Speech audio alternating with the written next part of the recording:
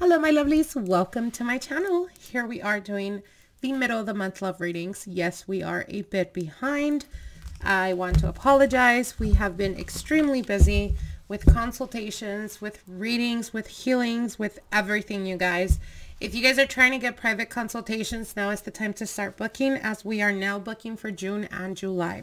Quickly booking, I should say. So just putting it out there. Okay, let's get into your reading, Sagittarius. This is going to be for you, my lovelies. Sun, moon, and rising, and Venus in regards to love and romance. All right, your cards is getaway, love, and community. That of your partner or the person of your interest. They have power, stillness, ooh, two opposites, and blessings. Okay. All right. Let's see. All right. So Sagittarius, for those of you guys that are currently single, what they're asking here is that there is a need for you to disconnect.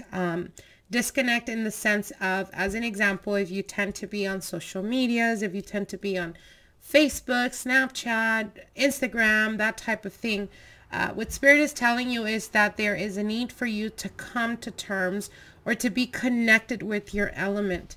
There is a need. The getaway card usually indicates going to nature or having the need to ground ourselves. You also have love.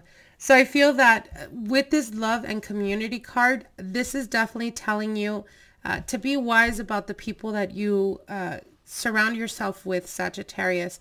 It's very important to really have a very positive people around you that really help you and that ultimately have the best of your interests at heart.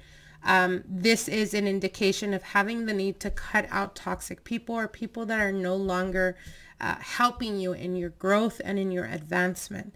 Now, the cards of the partner that you're interested in or that you're currently dealing with, we have the Power card. So I feel that for some of you guys, you may be dealing with a situation where there is a power struggle, meaning whether you're the male or female, it's almost like there's a constant competition between you two. The Stillness card is there is a need for your partner to really let go of expectations or let go of whatever they would consider people looking at them or judging them. I think that they put a lot of importance in that. And with the Stillness card, there is a need to balance. It's okay if we are, we're all powerful creatures, and humans are extremely powerful. But there is also a need of humility. And I think that the person that you're dealing with or the person, your partner, may have ego tendencies where they tend to think that they are untouchable, or they tend to think that they are better than other people. And what they're saying here is that should this person or your partner learn to balance that and learn to, just as they take to actually give, their blessings will be multiplied. And this is in every aspect. And keep in mind, Sagittarius, this is a general reading. So this can represent you, not just your partner. What they're saying here is that it is very important to count our blessings, not only when we feel that we're bountiful or not only when we feel that we're blessed, but even through difficulties, it's important to count our blessings, not to look up at the sky and say, why me? Because if life was meant to be completely rosy, we would never truly appreciate when we're doing good. So what they're saying here is that there needs to be an exchange of gratitude as well as balance and humility. Like I said, this could be for you, Sagittarius, or this could be your partner as well.